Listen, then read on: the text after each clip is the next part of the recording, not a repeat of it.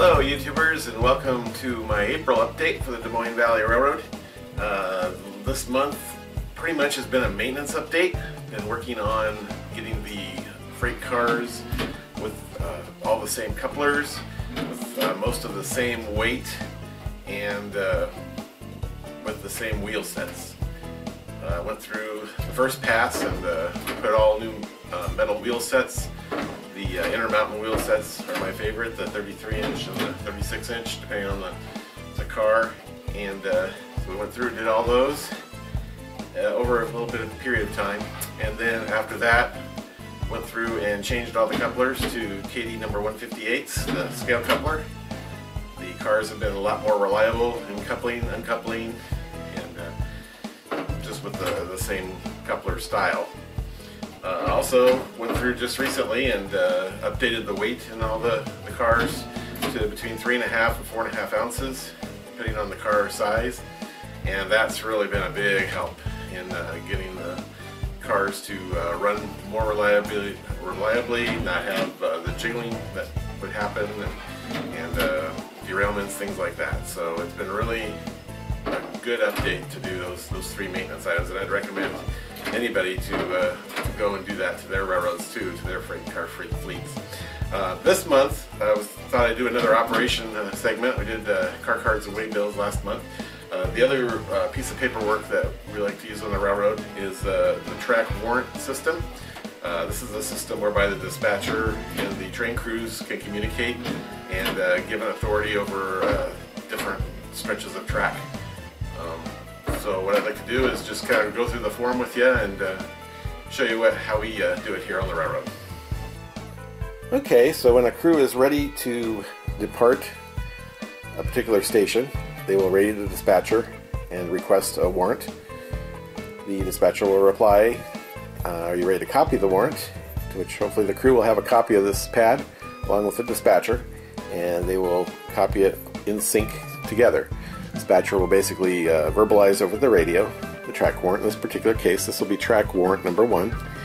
The date can be a fictional date or a present date, however you want to put the date.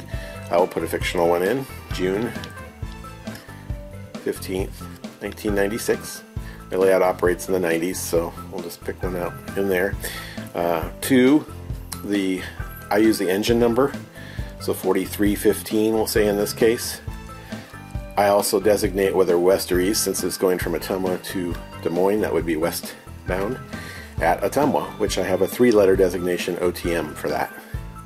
If I had a previous track warrant, that would be checkbox 1. It should be a track warrant number, whatever the previous one that affected this train would be void. This would supersede that. What we will do though is checkbox 2. The crew wants to has a delivery at Pella that they want to spend some time in, so they will proceed from Ottumwa, OTM, to Pella. Then they don't have anything else to go, any further to go, otherwise the dispatcher could grant their permission from there on. This isn't a work train, they're not really doing a lot of work. They're going to be working within Pella yard limits, so those don't have to get filled out. There is no time involved here as far as the warrant being in effect at a certain particular time. I don't run a fast clock right now.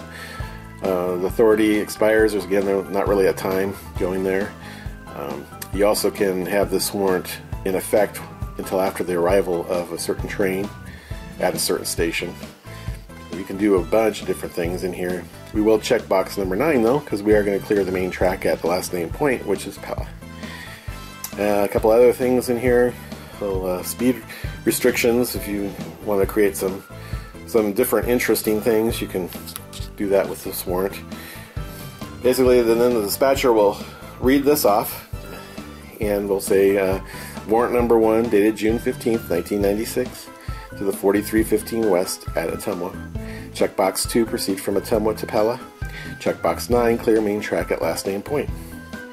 At that point, the conductor or engineer, if we have a single crew, will reply back with the same verbiage as the dispatcher did. As soon as he finishes with the checkbox 9 at last name point, he will, dispatcher will okay that he heard it back correctly. He will give a time, say okay at 1:30 p.m. Dispatcher's initials, and then the conductor will also give his initials. As soon as they get to that point at the end where they've cleared the main line, they will, the conductor or engineer will report to the dispatcher that they are clear, track warrant. Now, one is they're clear of that, and then the dispatcher will tell them that, okay, it's clear at 2:56 p.m. by the conductor.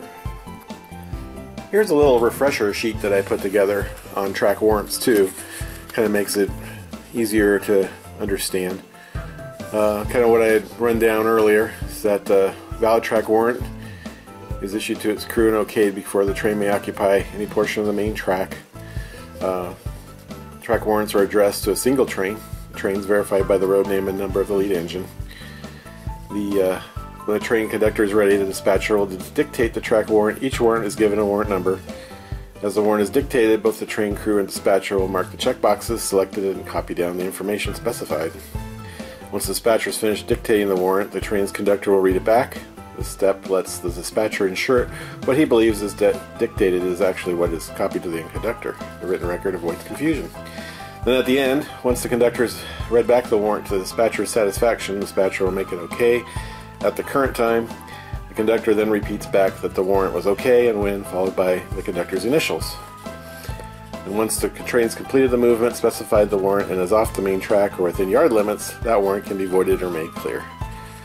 So warrant can be made clear using the checkbox 1 on a succeeding warrant. So anyway, this is kind of a better way, I guess, of describing it. I kind of went through off of memory on the previous, but this I do have a form that talks about all the different parts and what they mean and things like that. And it also does add to excitement of the railroad. On the back here, I've got the abbreviations to all the different towns that are on my layout and even some that aren't. Sometimes I will have a warrant that will go to a location that is off layout as well. So it kind of adds interest and excitement to make the railroad seem bigger than it is. Well, anyway, guys, that's kind of the basics of track warrant control. It can be a fun little operational kind of add interest to the railroad. Just kind of fun. We've got several people, makes the railroad seem bigger, and just gives it a little more of a formalized operation. Again, you can take it or leave it. It's just another tool that we have in our little model railroad toolbox. So that's about all I have for now. Hope you guys have a great month, and thanks for watching.